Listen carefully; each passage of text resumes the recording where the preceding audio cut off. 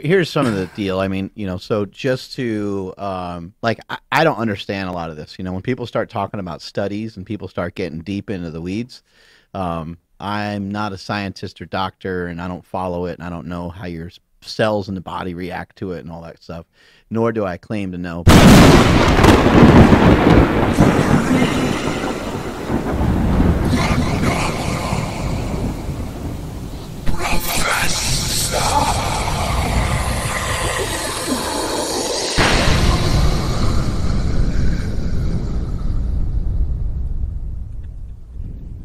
It's been a while, and it seems to be the appropriate time to assign the next Professor of the Month, so let's get this started. Mark Bell, as you see here, is a very driven man who has made huge strides in the fitness community. The guy has squatted over 1,000 pounds. He runs a free gym called Super Training Gym, and he's the creator of the Slingshot. All these things are great, and I would assume no one else would have a problem with all the good things Mark Bell has done for the lifting community, and I would agree, I would say so as well too. I have no problems with all the good things and the positivity that Mark Bell has brought to the lifting community. He's constantly releasing new content about different training and motivational modalities or different weight loss schemes, but unfortunately, Mark has a tendency to wander into the wrong lane when he starts talking about diet. I'm seeing a lot of people get great results going on a vegan style diet. That is not a style that I would do. It's not a style that I would suggest. It's nothing that I've ever tried before.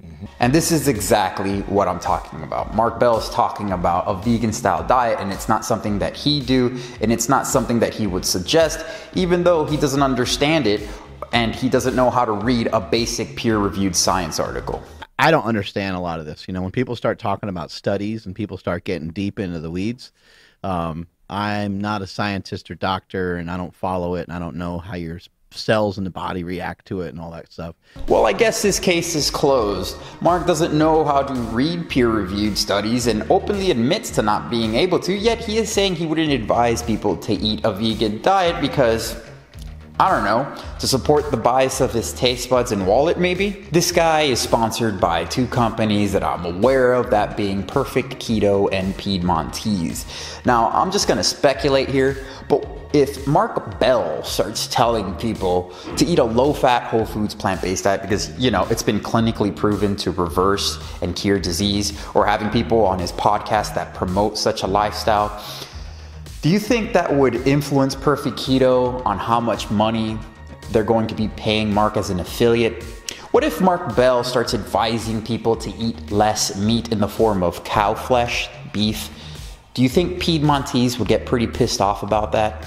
I'm not a scientist, but I am a businessman, and I would say, yeah, both companies would get pretty pissed off if Mark would do such a horrendous act. I mean, how dare he tell people to eat less of the foods that are contributing to the leading causes of death in the westernized world to humans, and the hellish, unnecessary enslavement and slaughtering of billions of animals each year. I mean, the nerve it would take to do such a thing.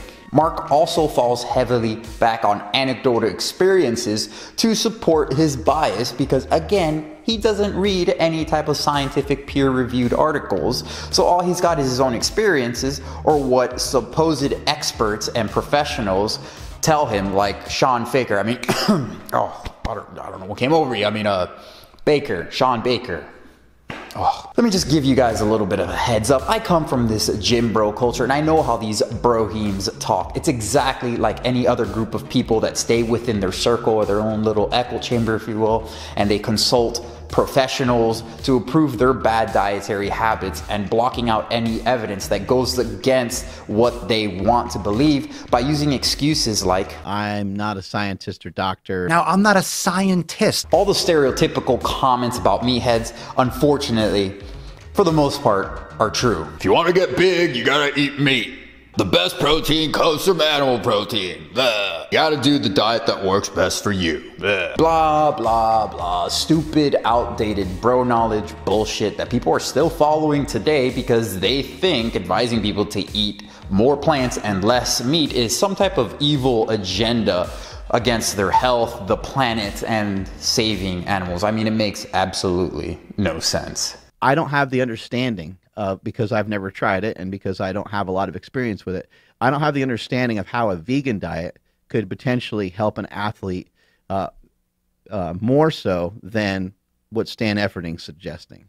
Fair enough. Then why is he suggesting Stan Efferding's diet or any animal-based diet is better than a whole foods plant-based diet if he doesn't know the science? He doesn't know both sides of the story, yet he's very quick to lean to one side of the story very heavily. Having like Brian Shaw or Hafthor Bjornsson shift over to like a vegan diet, I can't see how it would be helpful. Now, if we're talking about longevity, I think the jury's still out on that. And you can point to evidence on either side and make up whatever evidence you want for each one. No, the jury is still not out on that. We know from a population-based standpoint that eating less animal products decreases your chances of acquiring diabetes, cancer, hypertension, and pretty much all death, any types of death you can think of. And which, by the way, Hafthor Bjornsson is being coached by Stan Efferding or was being coached by Stan Efferding. I'm not sure. Either way, he has high blood pressure. Blood test, which is for my blood pressure. Wonder what caused that. You see, this is the beauty in all this, or the treachery behind it, however you want to look at it. Science doesn't care what Mark Bell or Stan Efferding thinks. You see, when studies are not designed with an agenda to give you a warm and fuzzy, as the beef, dairy, and egg industries like to do, science can give you a nice jolt of reality. And guess what? Sometimes reality proves you wrong with, with the science accompanied by it. And don't get it twisted. I'm not saying it's a bad thing to be wrong. What really matters is what are you going to do once you know you're wrong and you know what the right answer is. Like Vegan Gains wants to help people become more healthy. So does Stan Efferding. And yeah, does he though? I mean, it's like he kind of comes at people, right? Like he gets people on his platform and he seems to like be really breaking them down. Whether Vegan Gains wants to help people or not is irrelevant to what the science states. Who gives a flying fuck what Vegan Gains' motive is, to whether he wants to help people or not? Which, by the way, I could say the same thing about Stan Efferding. Does Stan Efferding want to help people get healthier, or does he just want to make sure he sells more bullshit prepackaged meals with a firm Brofessor justification to continue needlessly exploiting other sentient beings to satisfy the wants of his pockets and taste buds? Does Stan Efferding really want to help people if all he wants to do is neglect science and cherry pick science to what suits his bias? Which, by the way, I'm not saying it's wrong to be an entrepreneur or make money or have a business. That's not what I'm saying. I support entrepreneurs 100%.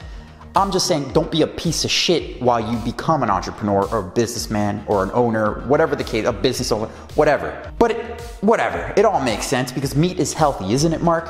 Just for sake of argument, I'm going to say that the following things are fairly healthy: meat, eggs, vegetables, fruit, and some like starchy carbohydrates, potatoes and rice, right?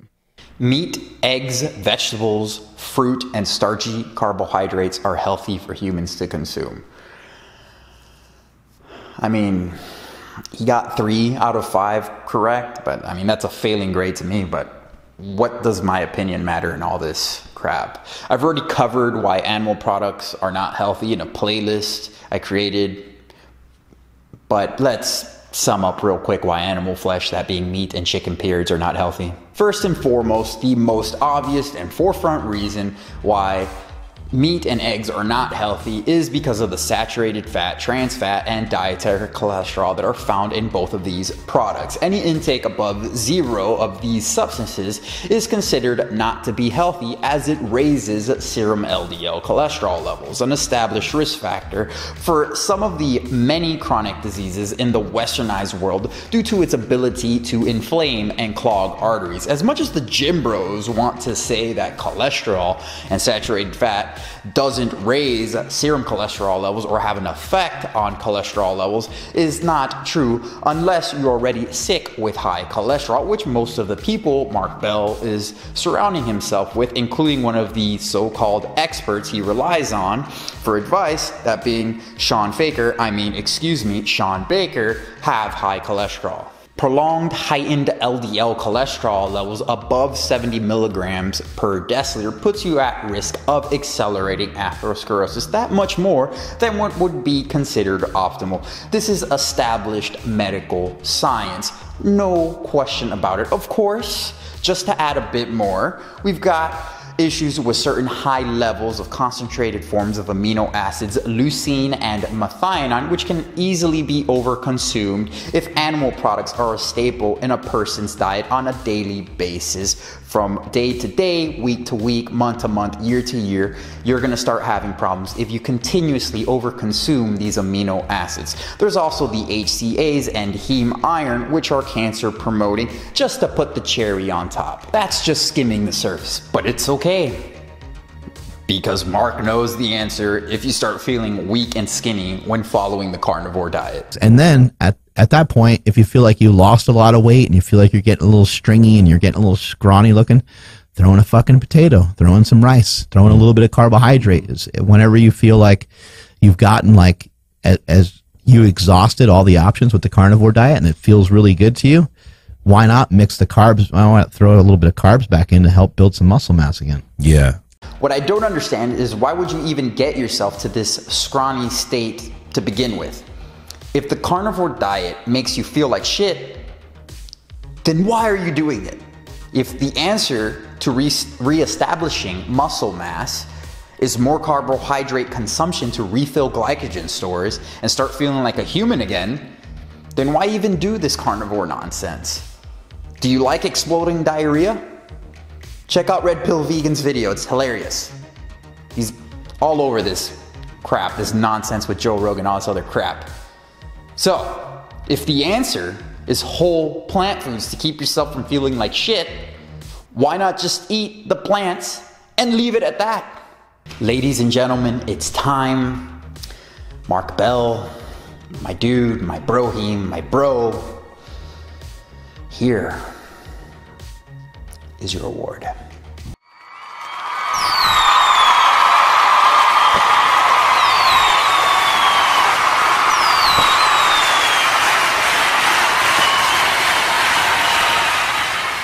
So that's it, ladies and gentlemen. To be honest, I really like Mark Bell. I think there is hope for him. I really do believe he can change. I just hope he changes in time before something really bad happens to him, like a medical scare, because he looks like he's a great friend and a great leader to the people around him.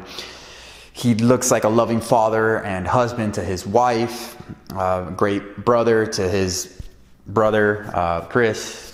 And he's an entrepreneur, and I hope he can make the change, because I genuinely do like the guy. I think he's got a huge heart, and I really do see good in him. I think he's a good person. You know, I just don't know what to do. I hope he changes. I hope he can be more of a positive influence in regards to proper nutrition. That's it. Please let me know what you think in the comment sections down below. As you know, I love to engage with all of you. You know I appreciate all of you. Please feel free to like, subscribe, and hit the ding dong button. I'm the Natural Hulkster.